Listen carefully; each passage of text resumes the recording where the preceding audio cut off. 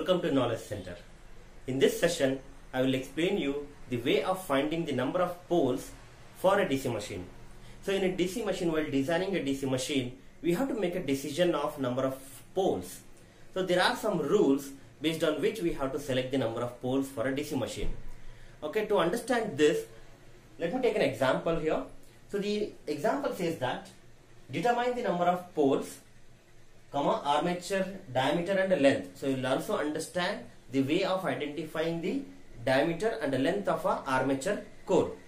Okay, for the preliminary design of a 500 kilowatt 400 volt 600 rpm DC shunt generator. So we have to design a shunt generator with these specifications. For that shunt generator, how many number of poles are required and what should be the diameter and length of the armature. So we are designing here. We are finding the main dimensions, that is D and L, as well as the number of poles. So watch this video till the end so that you will understand each parameter clearly. And also they have given some other information here. Assuming an BAV, that is nothing but average flux density in the air gap, that is the gap between the stator and the rotor, okay, is of 0.7 Tesla. So the flux density will be given in terms of a Weber per meter square or a Tesla. And Q is nothing but, in short I have written it, but it means that electrical specific loading of 38,400 ampere conductors per meter. And assume the length of core divided by pole arc is 1.1. So these are the data or information provided. First let us try to find the number of poles and then we'll go for dimensions. So to find the number of poles, let me tell you, there are two major points to be considered. The very first important thing is we have to see that whenever we select the number of poles, the frequency is important. That is the second point. First point I will tell you later. First let us write the second point.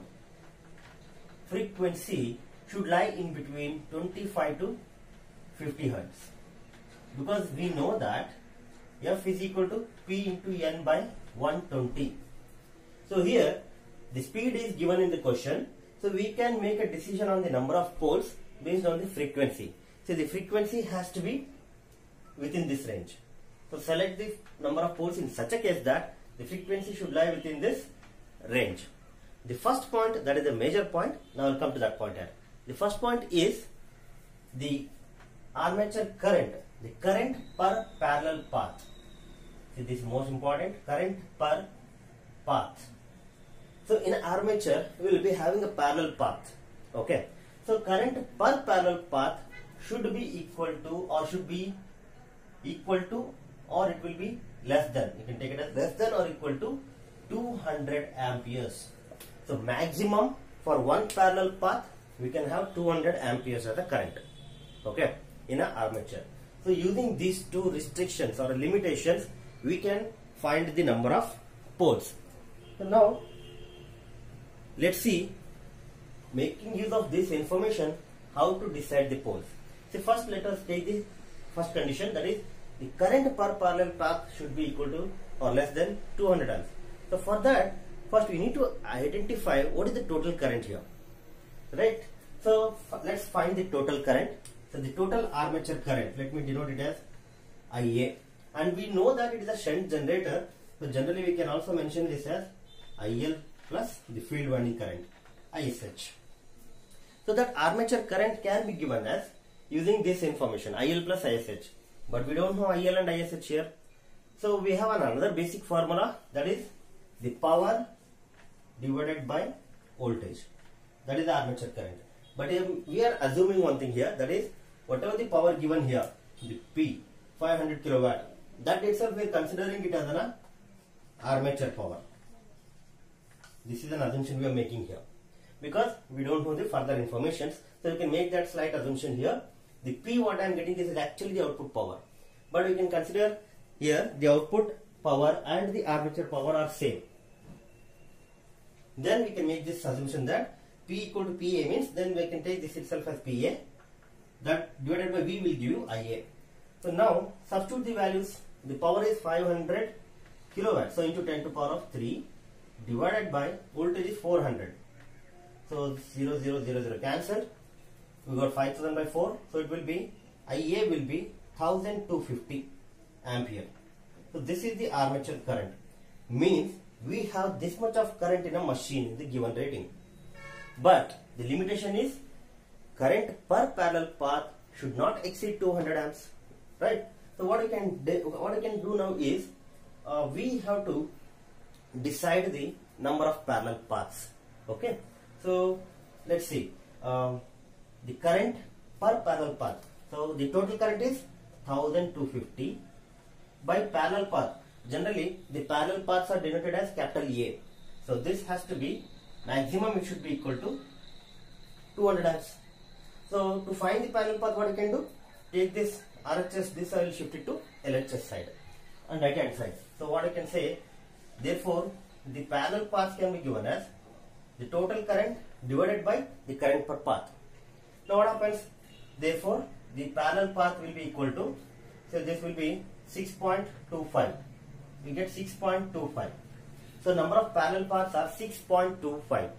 But one thing you need to understand here, we cannot have the parallel paths as a fraction numbers. We cannot get 6.25. So either you should get a 6 or you cannot even get 7. The odd integers will not be considered here. Only the even numbers has to be considered, and that to be a whole number. So 6, you can go for 6 or the next 8. Among these two, anyone you can select. Okay. So this is the number of parallel path. And now we are deciding the number of poles. So in a lap winding, see, if you go for a wave winding, number of parallel paths will be 2. Right. But here the parallel paths are more than that. So you cannot go for the wave winding. So this, using this we can identify that the winding what I am using here is, it will be lap winding. See, even we can decide this here. The type of winding will be decided. That is lap winding. So in lap winding, the number of poles will be equal to parallel path. Therefore, I can say the number of poles are either 6 or 8. You have to make the decision among these two. Right. So generally, instead of designing a more number of poles, when we have this comparison, try to select the least number, small number. Because if you create more poles, the mechanically design will be complicated. So we will go for a 6. Based on this, we can select the number of poles as, total number of poles are 6. Okay. So you have to write that note. If you go for 8, yes, that is also good. But when you go for number of 8, the number increases, mechanical design is going to become complicated. So I am going for 6. Right. So this is just based on the first condition we got this. We have to cross check it for second condition also. Okay. I hope this is clear. Up to this, how to get the number of poles, I think it is clear. But you should not conclude it here itself. You have to cross check it with this second point. So what is the second condition? Once after making the selection of poles, you have to check that whether the frequency is going to lie in between these two or not. So put it in this and see what is the frequency. So let me check it. Therefore frequency will be, let me write it here. I will erase this. So F is equal to 6 into, the speed is 600 rpm by 120. 0, 0 cancel, 6 1 are 6 2 are 2 1 are 230. So the answer is 30 hertz. Yes, the frequency is in between the range. So yes, we can go for 6 number of poles. So this is the way of deciding the number of poles for a DC machine. Just repeat it in short. First case is the current per parallel path should never be exceeding 200 amps. Here and there sometimes it may be 210, 220, it's okay. Because if it is more than 200, you have to provide the ventilation. And that to be fractional variation should be there. This is first condition. And second one is the frequency should be in this range, 25 to 50 hertz. Okay. So based on this, find out the total current, and after finding the total current, divided by parallel path, that should be equal to 200. Okay. So total current by 200 equal to parallel paths. So after getting the parallel paths will be equal to the number of poles if it is lap winding. Okay. So if the parallel paths are more than 2, better you go for a lap winding. So here I also told you how to decide the type of winding, whether the lap or a wave. So here I can go for lap winding. So according to that, the parallel path will be equal to the number of poles, and we decided the number of poles as 6. Here also we got one challenging condition, that is 6 or 8. So when we get 6 or 8, the larger number, when you go for larger number of poles, it will be a problem for design, so go for the least number. So we selected 6 and then cross check with this second condition. If it is in this range, yes, then you can decide it with the, you can fix that number as the poles. I hope this is clear. Now let's move on for the second version of this question, that is identifying the diameter and the length. Okay, so let's look into that part now. So in order to find the main dimensions D and L, we are going to make use the formula of output equation. So the output equation has been given here. The armature output equation is PA is equal to C0, that is output coefficient, D square L into N. So what is that C0? The output coefficient means it is 1.64 into 10 to the power of minus 4 into the average flux density, that is the specific electric load, magnetic loading, into Q, that is specific electric loading in terms of, we can be considering it as an ampere conductors per meter. So these two information is given directly in the question. BAV is of 0.7 Tesla and Q is 38,400, that is ampere conductor per meter. Okay, so just substituting that we get C0, and by substituting C0 here we can get the D square and L. So first let us try to find D square L. So for using this, I am writing the expression for D square L. So D square L can be given as the output for PA divided by C0 into N, and C0 is this much, so I written exactly as it is. So by substituting the numbers here, that is 500 is the power divided by all this information. BAV is 0.7, you just substitute it. By substituting this, I will write the answer here. We get it as 0.189 meter. Okay, 0.189 meter will be the answer for D square L. And let me take this as equation 1.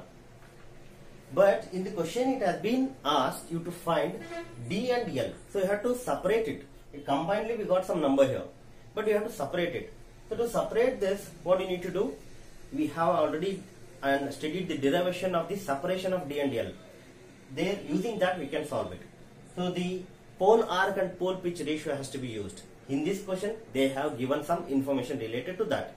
So let's see that. See, we have this information.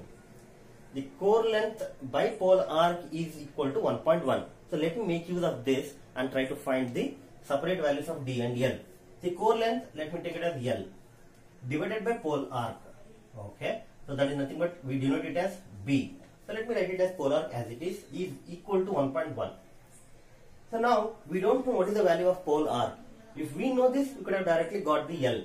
But we have some relation for pole arc, that is we have pole arc by pole pitch, which is equal to 0.6 to 0.7. Okay, it will be in this range. This we call it as a psi. The pole arc by pole pitch ratio should be lying in between 0.6 to 0.7. This is what the theoretical value we already discussed in the previous videos, right? So now we have to make a decision here. So for this, I will make a decision of considering 0.7. So I will consider that the pole arc by pole pitch ratio is equal to 0.7. Okay, right. So you consider either you can select 0.6 or 0.7. Better option is to go for a larger number. Okay, so you have to remember all these points, sir. You have to select the larger number here. But while selecting the number of poles, better you will select the smaller number. So now, and that should be in between smaller and larger, not too smaller and too larger. So here is 0.7. So pole arc I want. So what I can do now? Pole arc can be given as, therefore pole arc can be given as 0.7 into pole pitch. The pole pitch can be denoted as tau. So I can write it like this. Now if you know the pole pitch, then you can substitute it here. So what is pole pitch? We have a formula for pole pitch, that is pi d by p, number of poles. So we know the value of pi, we know the value of p, but we don't know d. But we can substitute it in terms of d. So pi by p, p is number of 6, p number of poles, that is 6. So 3.142 by 6, if you do that, we get it as 0.52d. That is the value of tau. So now what I do, I substitute it here. So therefore, what finally I can write here, therefore L is equal to 1.1 into the pole arc. Okay, so what is the pole arc? Pole arc is 0.7 times of tau. Okay, into 0.7, and what is the tau value? That is pole pitch into 0.52D. So we get L in terms of D, that is diameter. So if you simplify this, we get some number. So that is L is equal to 0.4 D. Let me take this as equation 2. Right, we got L in terms of D, and here I got D square L. Now just substitute this value in equation 1. Substituting equation 2 in equation 1, what I get? I will get D, value of D, because D square L I have. So what I do now, D square, in place of L I will write this, 0.4 D is equal to 0.189 meter. So use your calculators and do simplify this. You will get D cube 0.189 by 4, 0.4. It will be D cube 0.189 by, take this to the RHS, it will be 0.4. So once you simplify the D cube value, we are going to get the answer as 0.78. So therefore, after simplification, I will write it as 0.78 meters. Yes. So use your calculators properly. Just find the value for D, and once after getting the D value, you can take this as equation 3. Substitute this in the equation 2, so that I can get L, because L is equal to 0.4 times of D. Now just take 0.4 into 0.78. That is going to be value of L. So 0.4 into 0.78 will give you 0.312 meters. So units are most important. Mention the units properly. Right. So this is L value, and this is the diameter of a armature core. This is how we have to solve the problems regarding the design of a DC machine. So here I hope it is very clear for you to identify the way of identifying the number of poles and D and L, that is the main dimension. If it is clear, just like it and also share among your friends so that they can also gain the knowledge. Thank you.